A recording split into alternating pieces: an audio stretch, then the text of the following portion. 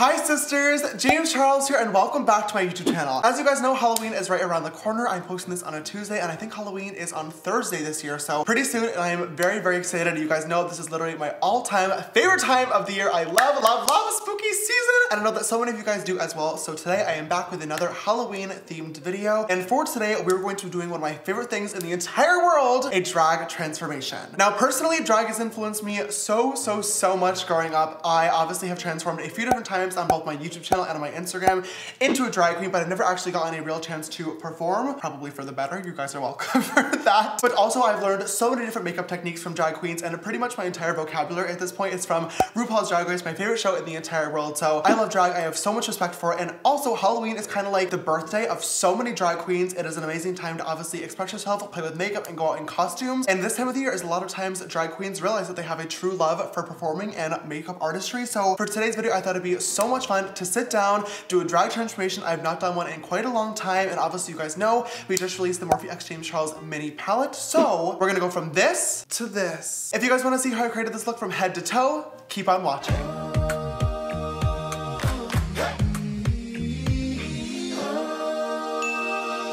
Alright you guys, let's just jump right into this because it's going to be quite the long video today, and I'm going to try to go in depth as possible. So our first step is always going to be to glue down our eyebrows. Obviously I have very manly square eyebrows, and I want to lift them up, make them snatched for the gods, and we need to cover them in order to do so. I normally put moisturizer on my face first, but I have not put anything on today, so it's completely dry, which means the glue will be able to stick to it. And I'm just gonna grab a normal Elmer's washable glue stick, make sure it is the purple one that dries clear, just like this, and I'm going to just go right into the brow. Now for this first layer, I definitely like to be very messy with my glue application because we are going to clean it up after, and we really wanna make sure every single hair is extremely coated, and there is a thick with 2 C's layer on the brow. Notice I'm going against the grain of the hair as well. Now I'm just gonna grab any old angle brush from my brush collection, and I'm going to push very hard into my forehead and brush all the hairs upwards in the direction that they grow in, so we are flattening it to the face. And now with that glue, again, I'm going to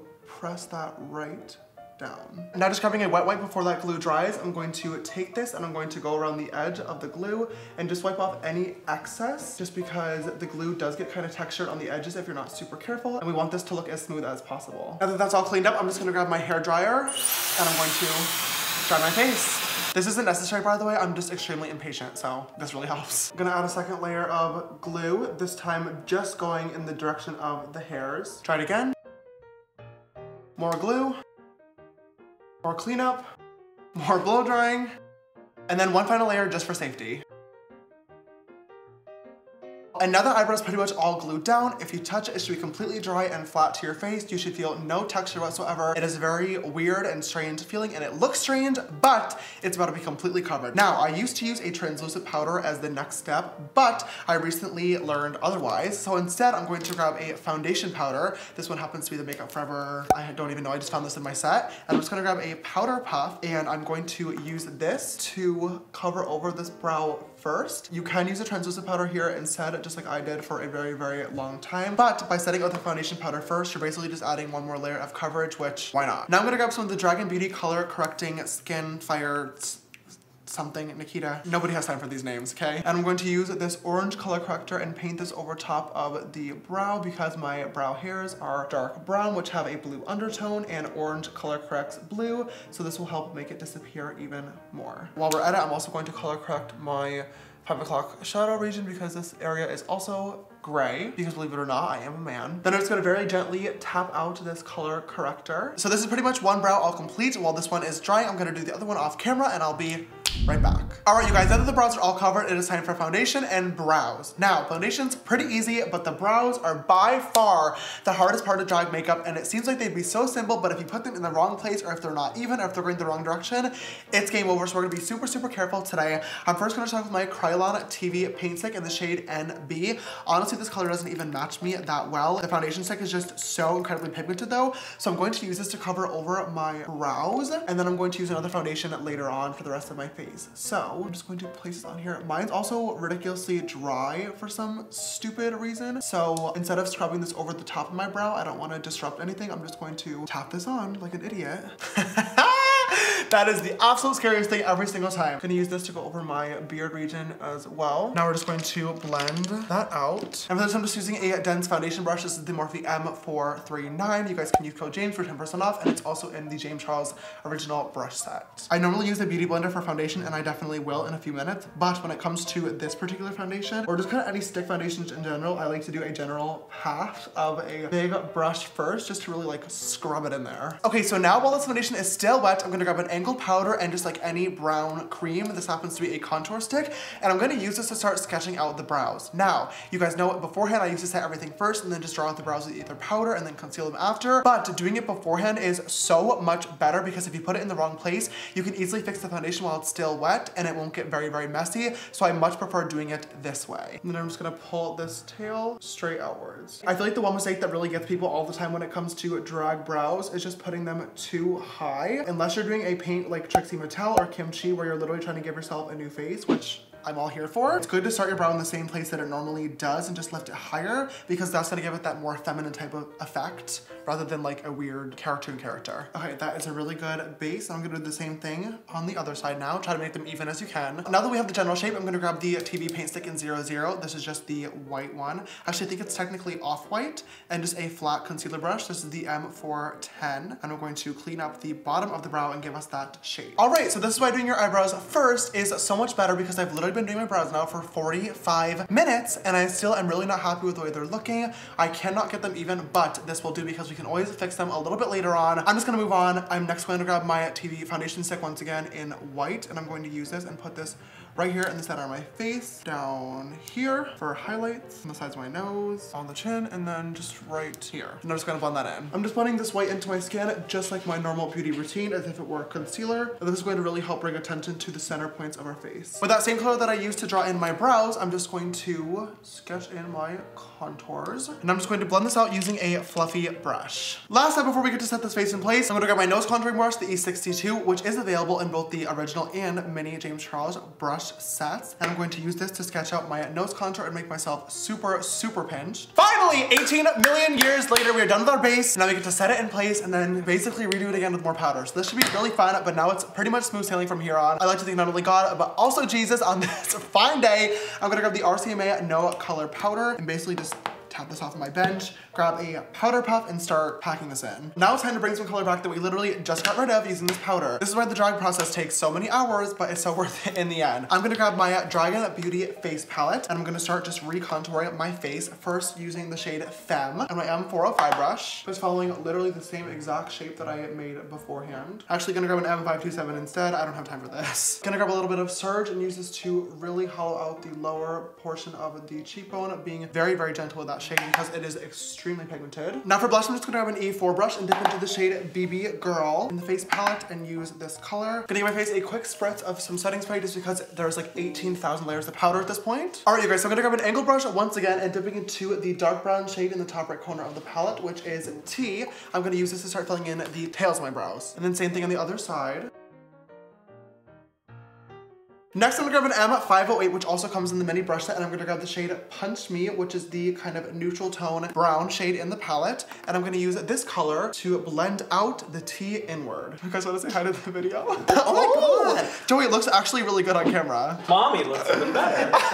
Mom, leave us alone. Get out of here, Charlotte. Oh! Gorgeous. 3 women. Okay, so now it's time for the eyeshadow portion where we get to actually have fun. Of course, I'm gonna be using the James Charles X Morphe Mini Palette, available on Morphe.com and in all Morphe stores. Use code James for 10% off, only $23, and also in all Ulta Beauty locations. Also, I'm just gonna be doing a simple rainbow look. You guys have seen me do these type of looks a lot of times before, but it is a rainbow drag concept. It'll make sense later on, so we're just gonna kind of like brush through this. It's just for the overall like concepts and shapes. I'm gonna first grab B, the bright yellow shade, and put it right in my little inner crease region. And we're just gonna start blending it upwards in a circular shape. Then I'm gonna grab an M433 and dip into 518, and I'm going to blend that right next to B. Adding a little bit of Rusted, just just to add some dimension in there. I'm modeling my makeup, by the way, off of Raven, legendary drag queen from season 2. Should have been the winner, but we're not gonna talk about that today. She is like by far the most iconic makeup legend ever, and I'm trying to follow like her general eye shape. With a little pencil brush, I'm just going to grab a little bit of 10% off and use this to shade the very bottom part of this orange. Like I said, we are gonna cut this so you won't even see this in a few seconds, but just to add a little bit of dimension. I'm next gonna grab another fluffy brush, another M433, and dip into Skip, the bright pink shade. And I'm going to use this and I'm going to blend this pink right in here. And I'm going to pull this color downwards, which is something that I normally don't do, but I'm gonna kind of actually close off this eye shape a little bit. Now with an M506, I'm gonna dip into a little bit of Love That, and I'm gonna use that to shade the bottom portion of this pink. Now with just a white liner and some concealer brush, I'm going to carve out my crease, starting off in this inner corner. Okay, then I'm gonna set this liner in place using some more flashback. Now I'm gonna sketch in my winged liner. This is actually going in a good direction. I am happy. I'm gonna use the Anastasia black liquid liner to sketch out a nice juicy wing. Okay, so basically I'm gonna do this with my eye open, which is not really how you're supposed to do wing liner ever, but I want the wing liner to be above my actual eyelid, so therefore basically my entire eyelid is gonna be black, and then it'll look like a normal wing when my eye is open. That made sense, right? Now that that liner is dry, I'm just gonna grab a little bit of Spooky from the palette, top off the excess, and just make sure that that black eyeliner is set in place and very, very black because we don't want it to transfer anywhere. On the lower lash line, we are first going to grab a little bit more of that white liner, and I'm using just a flat brush, and I'm going to fill in my water line. I'm basically just imagining that there's a straight line, like if I look forward from like the corner of my eyeball, just like outwards. So I'm gonna fill all that in with white. And this is definitely gonna take me looking closely in the mirror because this is an illusion since my face is not straight across. James, what mirror are you looking in?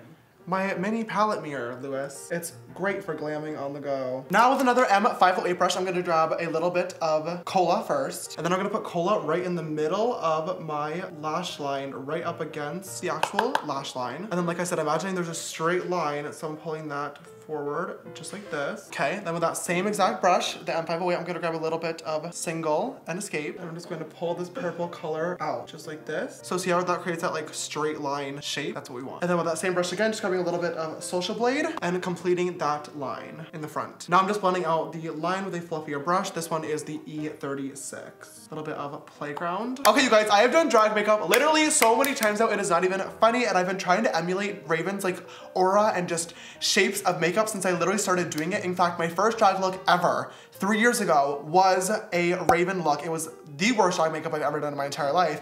But I feel like this is the first time that I've ever actually successfully gotten the shape. I feel like this looks so bomb. I am so excited right now. And it wasn't that hard either, but what made me hard is getting even on the other side, which I'm gonna go do off camera right now, and then I'll be right back to pop on the lashes and finish up the rest of the look. We are back, both eyes are now complete and somehow very symmetrical. It is a blessed day here in the sister studio, and now we're about to apply some lashes. First, I'm just gonna apply a light coat of mascara. Today I'm gonna use the Lily Lashes XXX mascara because it has been my favorite recently. Okay, and then I'm gonna carefully also apply out some mascara on my lower lashes, but I'm going to skip out on the lashes in my inner corners and also the lashes on my outer corners because I want those to remain white to keep that like spatial illusion going. For lashes, I'm just gonna pop on a typical 301 drag lash, but for once, I'm not gonna stack it. I just wanna do one lash. I'm not sure why. This is like brave of me to even attempt this, but I think it'll be good. All right, you guys, so those are both of the eyes all complete, and it is now the home stretch. We're gonna move on to the rest of the face, and the next step we have is going to be, of course, highlighting. So I'm gonna give my face a nice spritz of the Morphe Prep and Set setting spray just to bring some moisture back. And then I'm gonna grab a M504 and grab a little bit of face from the palette. Maybe a little bit of ring light too, honestly, why not? And just put this right on the